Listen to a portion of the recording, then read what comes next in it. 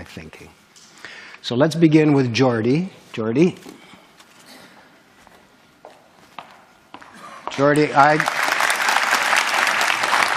I don't understand much about quantum computing except that it's supposed to be the next big thing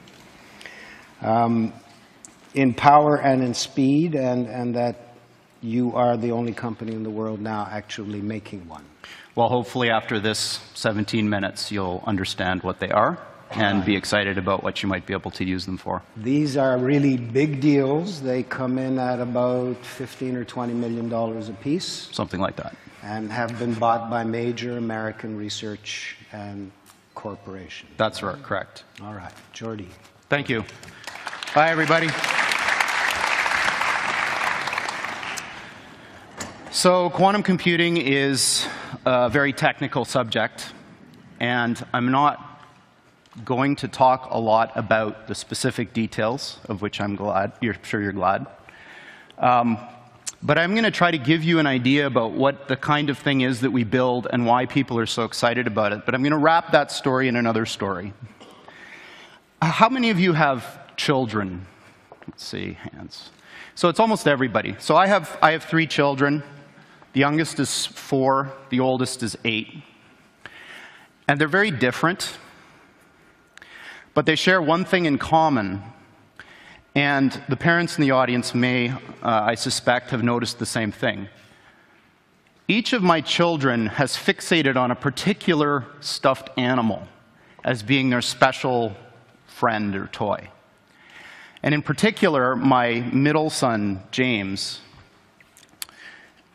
absolutely loves this little guy called Bear, which is the picture that I'm showing up here. Bear was a limited release Thai Beanie Baby, and there aren't very many of them that were made of his particular form. And one Christmas, I decided that it would be insurance policy to go and try to buy some more just in case something happened to Bear. So I went on the internet and did a search, and I was only able to locate 2 others that were for sale, and I bought both of them. So now he has 3 of these little guys. But the reason that it occurred to me that this might be a good place to start is a conversation that I had with him last week. He wanted to sleep with his older brother in his bedroom, and his older brother wouldn't let him. And he was very sad and despondent, and he was like, I'm scared, I don't want to sleep by myself. And I said, well, you've got Bear. And he said to me, Bear isn't real.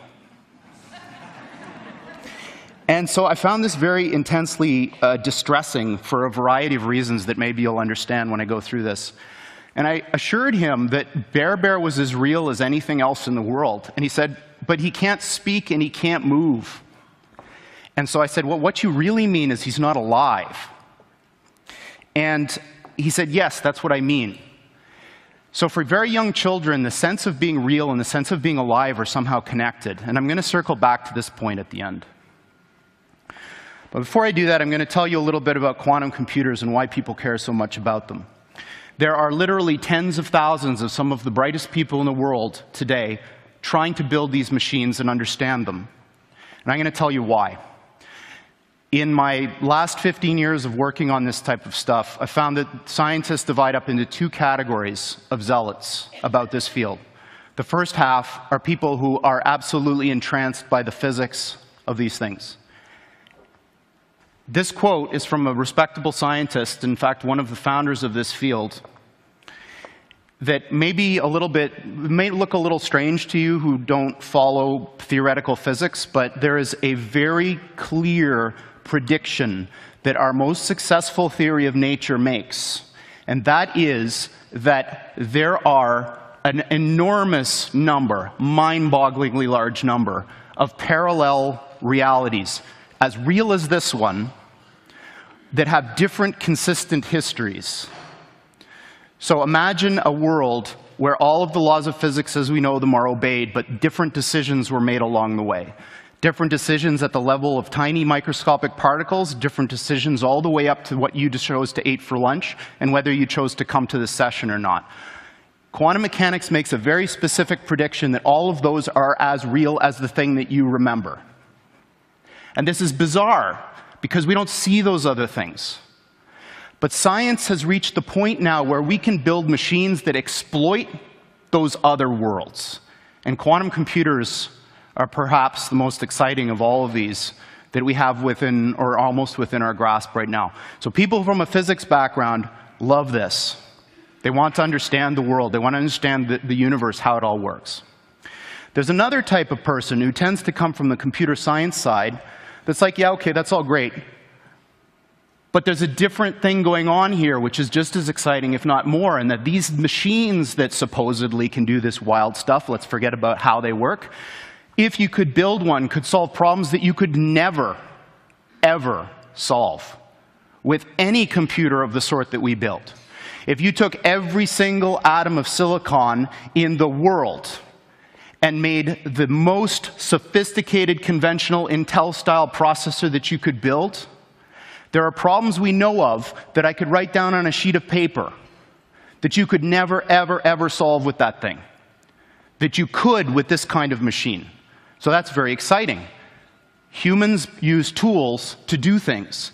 If you give humans a new kind of tool that can do things that you couldn't otherwise do, imagine the possibilities. So you may think, well, this is all fine and dandy, but aren't these things in the realm of theory and speculation, kind of in the same regime as other futuristic things you may have heard of, which may be allowed by the laws of physics, but aren't here yet? That's not true.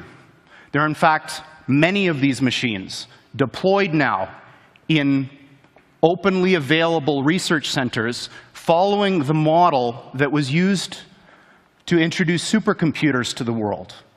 They're too big and ornery and difficult to operate to put in your home, too expensive also, but you can give them to a place which will manage them as a shared resource that will offer that service to the world. And there are two of these now. One of them is at the University of Southern California. And this analogy with flight, I think, is an interesting one. So a horse can beat, or could beat, the initial flight of the Wright brothers' flight in speed. But a plane is not a faster horse. A plane is a different kind of machine.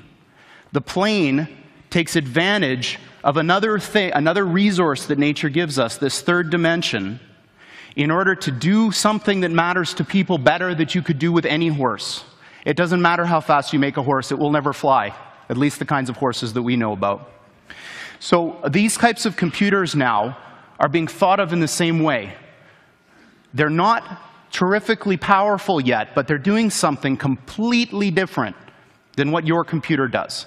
And that thing is like flight. It gives these computers access to these new resources, maybe you could call them parallel universes, in order to do something that you couldn't otherwise do. And that's not the only one. In fact, the one I'm going to come back to and talk to in the context of the story that I'm wrapping this in was recently installed at NASA.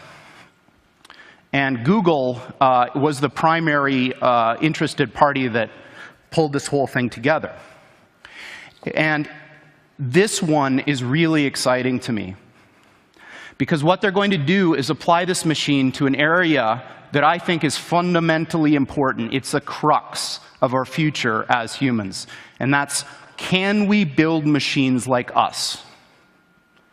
So building machines like us might be possible. I certainly believe it is. I might be wrong. But what I do know is that the types of approaches that people are taking now to build intelligent machines benefit immensely from what this machine that we've built does best. So what this center is about is applying this beautiful new computational idea in the service of trying to make intelligent machines. Now, I can't think of anything personally any cooler than trying to use quantum computers to build intelligent machines, so this is very exciting to me. Steve Jurvetson has been a longtime friend and investor in the company, and for those of you who don't know him, he's a Silicon Valley investor who's probably the smartest VC that I know of, and certainly the one that's the most attuned to technological trends. He's on the board of SpaceX, Tesla, synthetic genomics, which is Craig Venter's company, is trying to build artificial life, and D-Wave, and that's it. And this is his particularly poetic way of framing the difference between the machines we build and conventional computers. This is what they look like. There are two of them. These are from our lab in Burnaby in British Columbia. From the outside, they look like giant black monoliths, big metal boxes, about 10 feet on a side, 12 feet tall. And they are powered, they have a fridge inside them, a refrigerator that cools these chips to almost absolute zero.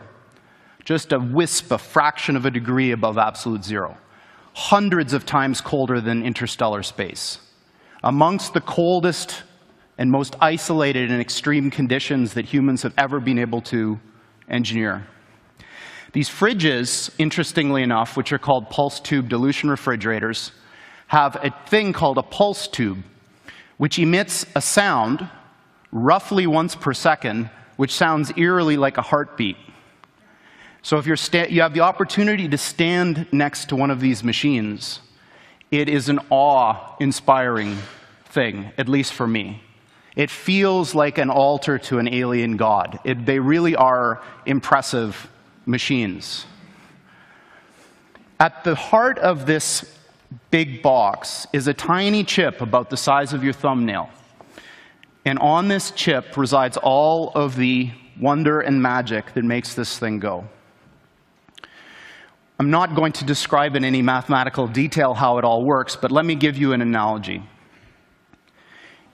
In quantum mechanics, there's this concept that a thing can exist in two states which are mutually exclusive at the same time, quote unquote. And I'm using those words because the English language was developed before we had concepts to describe what these things actually are doing. But I'm going to give you a roundabout way of understanding this.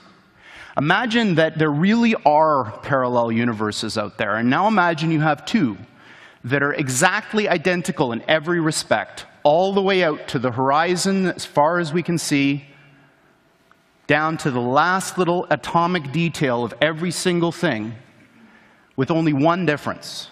And that's the value of a little thing called a qubit on this chip, which is a contraction of quantum bit. And that qubit is very much like a bit or a transistor in a conventional computer. It has two distinct physical states, which we call 0 and 1 for bit. In a conventional computer, these are mutually exclusive. That device is either one or the other and never anything else.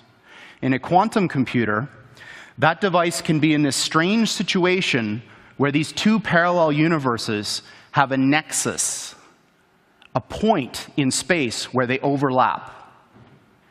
And when you increase the number of these devices, every time you add one of these qubits, you double the number of these parallel universes that you have access to, until such time when you get to a chip like this, which is about 500 of these bits, you have something like 2 to the 500th power of these guys living in that chip.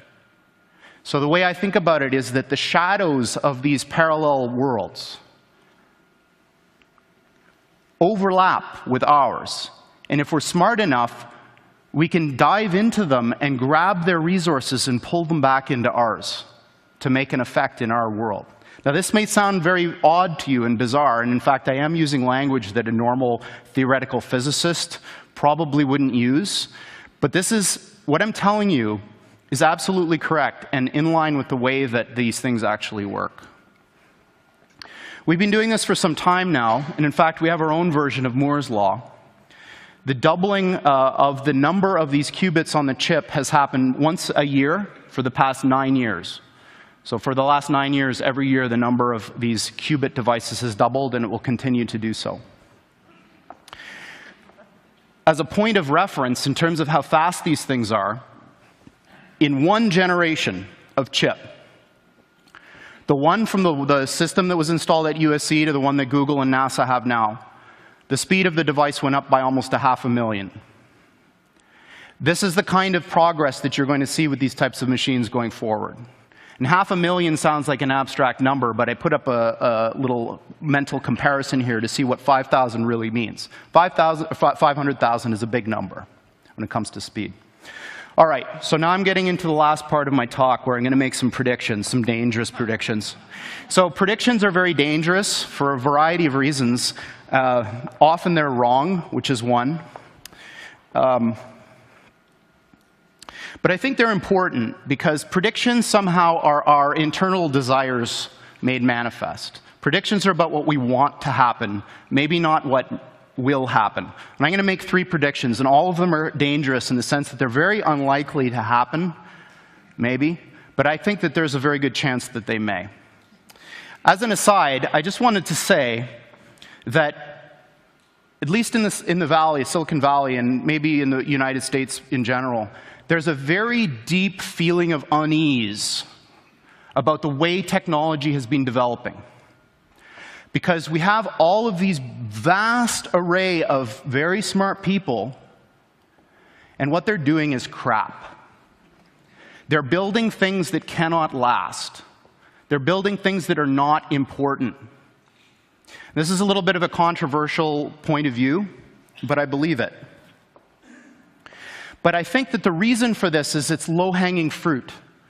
Computers haven't been around for a long time.